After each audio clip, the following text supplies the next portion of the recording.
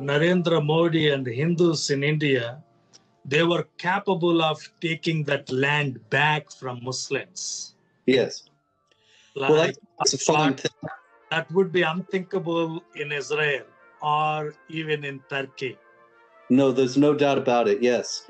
But this is a very positive development because Islam has a tradition, as I'm sure you're aware, of building triumphal mosques on the site of churches, synagogues, Hindu temples, to show the victory and supremacy of Islam over the other religions. And the site where the new temple is being built was originally a temple. And then the temple was demolished to build the mosque in the 16th century. So it's perfectly reasonable to build a temple there again now.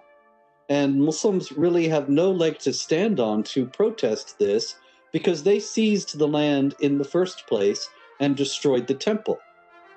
So you're right. It's the same thing in Turkey and the same thing in Israel, but the political situation does not allow in either case for the non-Muslims to take back their holy places.